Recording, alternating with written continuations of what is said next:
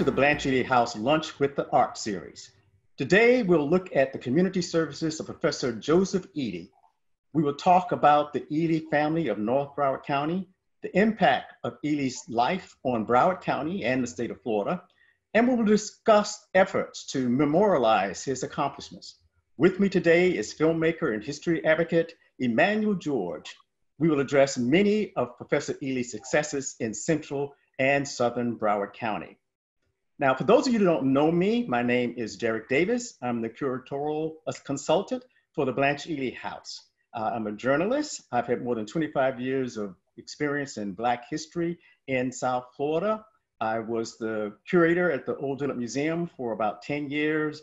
I was a head of exhibits and program for the African American Research Library and Cultural Center for about 9 years. And I've worked with the Black Archives History and Research Facility of Miami for about 9 years. So I've been in history here for quite some time.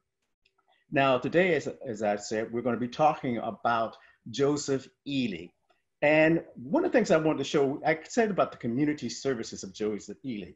One of the things I hope I can get on the screen, right? We'll put it on the screen. There's an old book. That's one of the best books they have on the history of Blacks in Broward County. It's done very early. It was done by the Lynx, and it's called Black Pioneers in Broward County, A Legacy Revealed. Now, the reason I mentioned the book looked at a lot of the Black pioneers of Broward County, and it put them into various sections. It put them into community leaders. It put them into political figures. It put them in a whole different lot of slots. And one of the slots that they decided to do was where they were going to put Blanche and Joseph Ely. And instead of putting them in education, they actually put them into community services. And they put them in community services because the Elys had did so many things that were beyond education that they felt that they would be better put in a category of community services rather than just in education. So today, since we're just looking at Joseph Ely, we're going to be talking about a lot of things that he did for the community. And we're going to have Emmanuel is going to tell us a lot about what that meant to South Broward County. Now, the Ely family is a North Broward County family. And I say that because his father and mother lived in Deerfield. And his father for a long time was a pastor at one of the Baptist churches in Pompano. His father, that was from about 1915 to 1918 when he died. And his mother, who was the first midwife in the area, in that northern part of Broward County, and she helped to bring forth many of the Black children and the white children in that area. So she's well known in the North Broward County as being a community leader. And then he had sisters like Bertha Ely, who was one of the principals at Colored School, the Pompano Beach Colored School, that later became Blanche Ely High School. So the Ely family has a lot of interaction and services that they provided to the community in North Broward County. So Joseph Ely was like a North Broward County person, but when you look at him, he did a lot of things in other parts of the community. And that's why I wanted to bring in Emmanuel, because I wanted Emmanuel to talk about, we know about some of the things he's done in the North Broward County. We know about the family. We know that he was deeply interested in churches. His father was a minister before him. His father helped to organize a lot of the Baptist churches along the East Coast from Ormond Beach all the way down to Miami. Joseph Ely was always involved in a lot of the Baptist churches, conventions, the treasurer, president of a couple of organizations, as well as being an educator. That's why I say he was very heavy into community services. But I wanted to get Emmanuel to tell us about some of the things that he did in the other parts of Broward, basically Central and South Broward. So Emmanuel, what some of the things you can tell us about Joseph Ely? All right, well, thank you, Mr. Davis, for having me on this platform. I'm 31 years old, and I talk to a lot of elders in the community in the South Broward, historic 4 pillars of South Broward. And Mr. Ely was the first principal at Dillard from 1924 to 1930. And then he went to Addicks from and he was the principal there from 1930 to 1963. And Attucks was a historic Black high school, akin to what Dillard was to Central Broward, or what Blanche Ely High School is to North Broward. And from what people have told me, from those who went to Attucks High School, like Rodney Collins, like Garnett Beneby, and Hubert Hammer Jackson, and those who was there at the time, was that Professor Ely was a very straightforward, a very strict man. He didn't really play no games, but he did care about the well-being of the students. And that was his main goal, was for them to make something out of themselves. So Professor Ely was the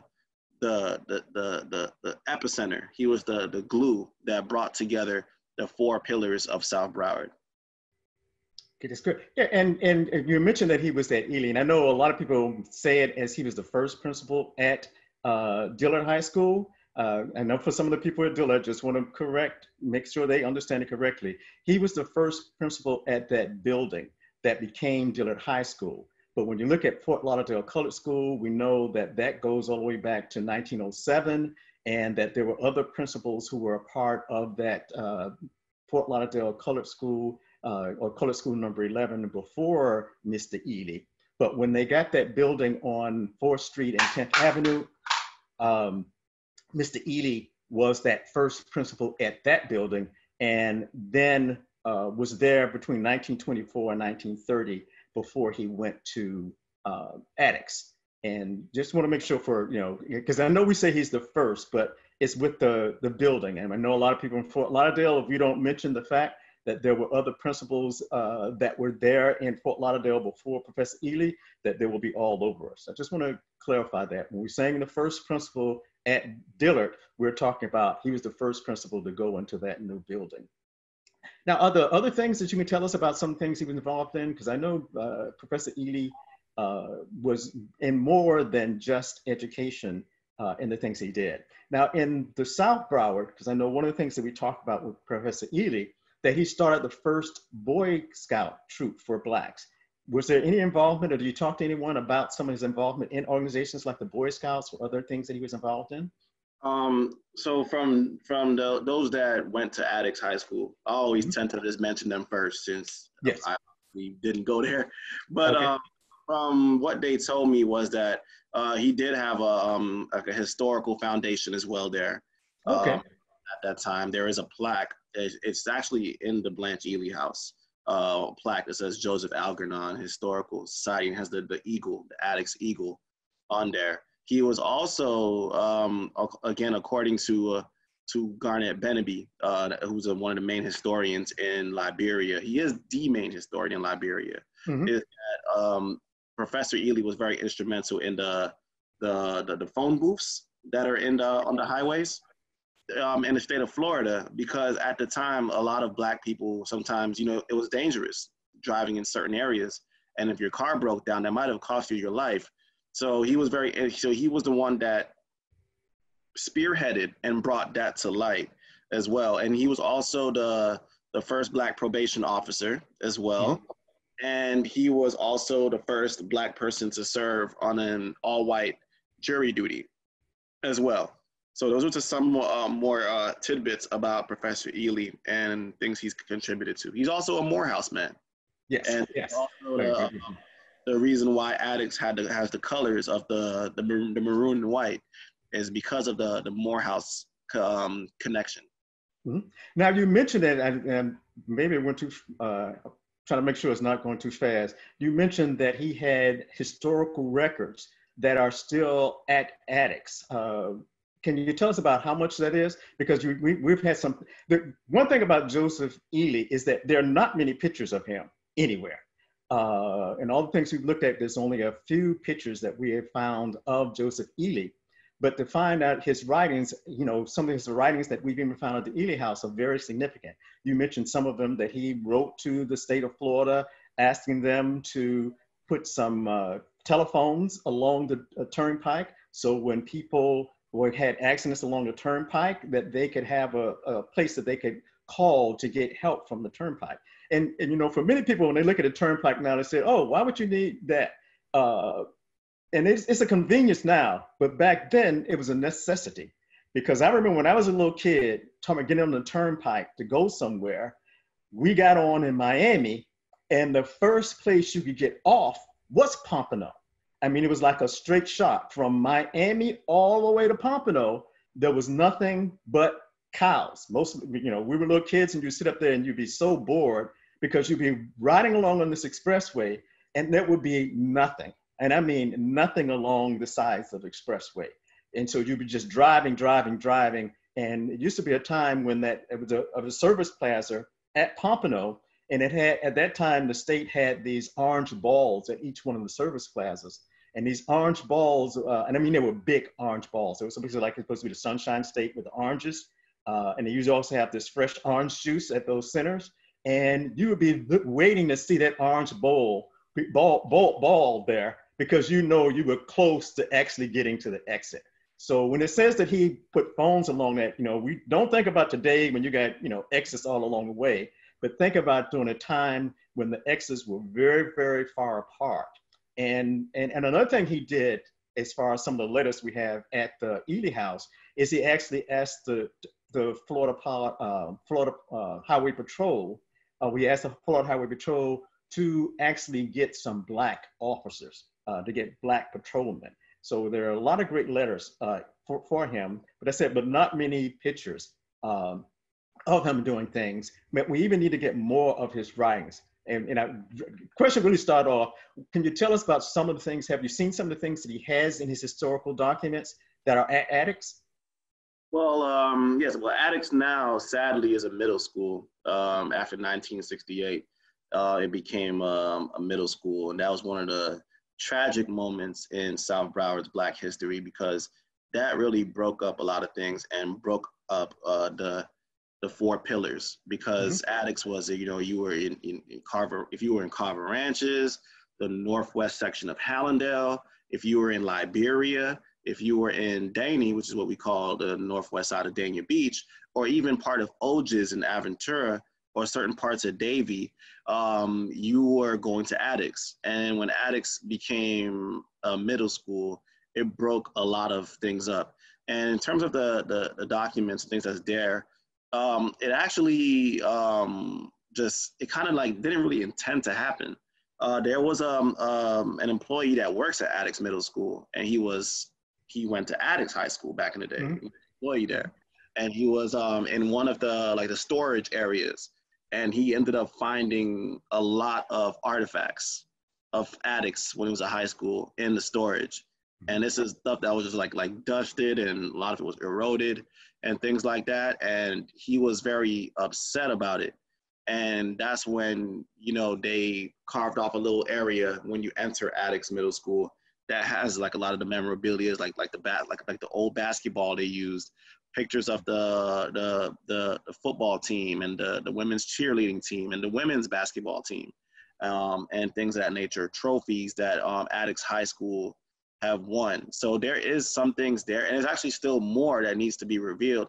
And that's why I'm doing as much as I can to preserve South Broward's Black history, and Attucks is what is like the spine, I would say, of our Black history. So yeah, that's how. So it kind of just happened. It wasn't like something like it was just intended to. It was just this man was working, and he was in the storage, and then he just, let's say, he just opened up a box and seen all this. So I could only imagine how he felt. And but tell us a little more about your ideas on how you can preserve and honor Mr. Ely in South Broward. Well, one of the things I've been spearheading is to have the J.A. Ely Historical Museum and Resource Hub, which will be the first Black History Museum in South Broward. This museum would have a room dedicated to Professor Ely. It would also have a room dedicated to Attucks High School when it was a high school. It would also have a room dedicated to Liberia, which is where Attucks is in, a room dedicated to Daney, which is where J.A. Ely Boulevard is, because there's a political border that separates Liberia and Daney, and it's J.A. Ely Boulevard, North 22nd Ave, so 2-lane street that splits the community up.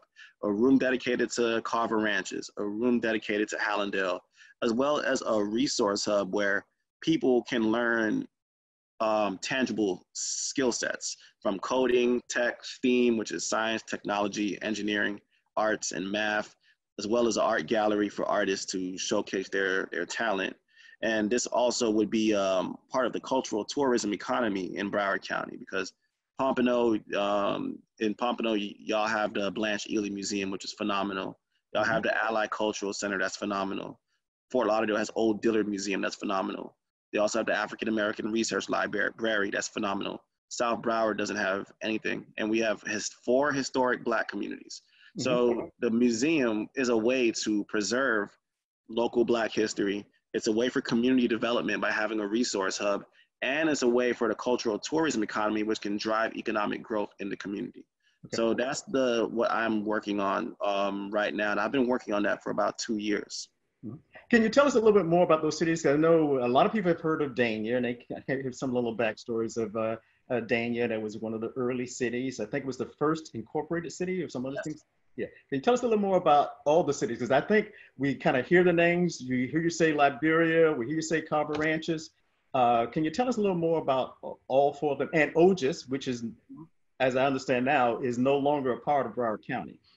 Yes. Well, I could gladly tell you about that. Dania Beach is the first incorporated city in Broward County. And Dania, which is what we call the historical Black section of Dania Beach, is the first incorporated Black community in Broward County, of course. And that is a community that has a lot of rich history. You have the Collins family that came there, and Collins Elementary is named after Leola Collins. Richard Collins was a phenomenal, big-time entrepreneur who had property from Miami throughout Dania Beach. And there was even from an interview, he passed away actually a few years ago. There's an interview with Dr. Kitty Oliver, with him and his son, Rodney Collins. This was in the early 2000s, where he was even talking about he owned the land, the property where South Broward High School is. He was a phenomenal entrepreneur. Isidore Mizell was from Dania Beach, which is where we know Von D. Mizell and all the other Mizells that have made a lot of great work throughout Broward County. Now you have Liberia, which is the Black section of Hollywood. And that's a historic area as well, because home of addicts. And you also had the likes of the Paradise Club, which was really on the Dania Beach side, but it was really significant to Liberia. The Paradise Club was where Cannonball Adderley performed at, James Brown performed at, Aretha Franklin performed at. James Brown auntie stayed on Cody Street in Liberia. So James Brown has actual blood family that's still in Liberia to this day. And then you have Hallandale. Now Hallandale was very known because it was one of like the entertainment capitals in Broward County. Hallandale had the Palms nightclub where Sam Cooke and James Brown and Jackie Wilson and Marvin Gaye, I mean, you name it. Jackie Wilson had a song called Doggin' Around. And that song came about from Hallandale because there was a woman he was trying to talk to, and she had a boyfriend, and she wasn't giving him the time of day. And that's what made the song Doggin' Around. Now that comes from Hubert Hammer Jackson, who is from Hallandale and is writing a book about Black Hallandale. So he told me that story, as well as there was one of the dancers that used to be with James Brown, and James Brown recruited him from Hallandale. And so there's a lot of interesting stories about the Palms nightclub. It was part of the Chitlin circuit, and we talk about Overtown and Overtown having the entertainers, but for Broward, the Palms nightclub was that for us, and where it sits now is 7 homes. So that lets you know how big of a club that this was. And now you have Carver Ranches, which is the youngest of the historic Black communities, incorporated in 1941 and 1942, according to Cynthia Strawn from the Bowles Strawn House. And so Carver Ranches came to be when it was 2 white men, and they had this land, and they were selling it exclusively just to Black people. And that's where Carver Ranches came to be, and Pembroke Road was its Black business district. And then we were talking about Ogis, and Ogis was basically where Aventura was. And Ogis was an area where Black people lived in as well. You have a lot of rich history that needs to be preserved and brought up again. Because I've heard of these places, but even you are giving us more in-depth look into some of these places that we really, really need to preserve. And you mentioned J.A. Ely's book street that's there. Now, do you incorporate? You want to try to incorporate the street in some of the things you want to preserve, or how do you want to use the J.A. Ely Street? I would love the museum to be on J.A. Ely Boulevard, just like kind of like how, if I'm not mistaken, Blanche Ely Museum is on Blanche Ely, the street, if I'm not mistaken. So I would like something like that because it's just a way to connect both areas. You know, we, from what I see that Broward County's Black history, there's a connection from Deerfield all the way to Hallandale. People from Deerfield were going down to Hallandale to the Palms. People from the Palms was going to Deerfield to the Diamond Club. You had the schools playing against each other. You had Blanche Ely High School versus Attucks was one of the biggest rivalries. And from what students told me who went to Attucks, we also had Cyril Pender who played for the Chicago Bears and the Philadelphia Eagles. He was the star athlete at Attucks. There were stories about he would be playing the football game, and then halftime he would go in and change his clothes and then perform in the band, and then after the performance he would change back and hop back on the field. Wow. And so there was stories about Professor Ely. He would tell the students to take it easy on Blanche Ely High School when they play, because he didn't want to hear from his wife later. And an interesting thing to note is that Blanche Ely was like the matriarch of the family at the time, which was very interesting, that she was such a strong figure. So there's a big connection between South, Central, and North Broward. And for me, preserving South Broward's Black history will connect the dots for all of Broward County's Black history. Yes, and you're right. There are so many dots that we need to make connection. Because I don't know if you know, but the Ely family were also a part of the efforts to get Florida Memorial College. That they were from Live Oak, and in Live Oak, the Baptist Church started a college. And then they started in Live Oak, and their father was a part of getting a college in Live Oak, a Baptist college in Live Oak. They moved to Jacksonville, and it was split. He started a part of the college in Live Oak.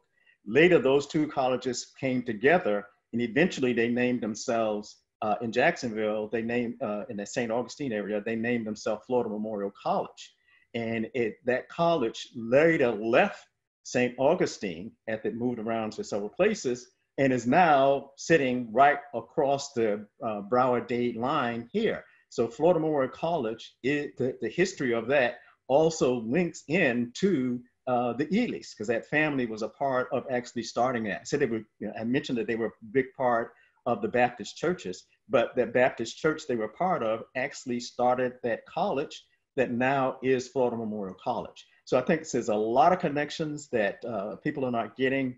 As I said, there were a lot of community services that we get from people like Mr. Or Professor Ely. They usually always call him Professor Ely because he was so smart. There are a lot of writings. Some of his writings that are in some of the letters that he has at the Ely Museum, and letters he wrote to the Pope, to entertainers, to just, all kind of important letters he wrote. Like we said, the letters he wrote to the Florida Highway Department for the phones and for getting the telephones along the way. He wrote letters to help them to start a girls facility for delinquent girls. I mean, there's just so many things that they did in the community that goes beyond education, that I just think, I agree with you, that his name should be memorialized. We should know more about him. We should try to make sure that these connections are talked about more and more. So is it anything else you'd like to say in closing about the Ely and the efforts to try to save him? Yeah, I would like to say, I think it's great for us to work together. And I'm thankful for being on this platform. And I think it's great. It would be very great for us to work together, with the Blanche Ely House, myself, also the Cultural Division, Broward County Cultural Division is behind me on the J.A. Ely historical museum and resource hub. So I think it will be great for right now. Well, not, I don't mean like literally right now, but just now to work together and start, you know, going through some of the Professor Ely's archives in Blanche Ely Museum and figuring out answers so that this can be archived and bringing forth the J.A. Ely Historical Museum. Because I say this because Addicts High School last graduation class was 1968, which would mean that the youngest students would be 70 years old or approaching 70. So a lot of the alumni from the Addicts High School Alumni Association they're getting up there in age, and maybe 10, 15, 20 years from now, they won't be here anymore. And when they're not here no more, who is going to be able to really tell the story?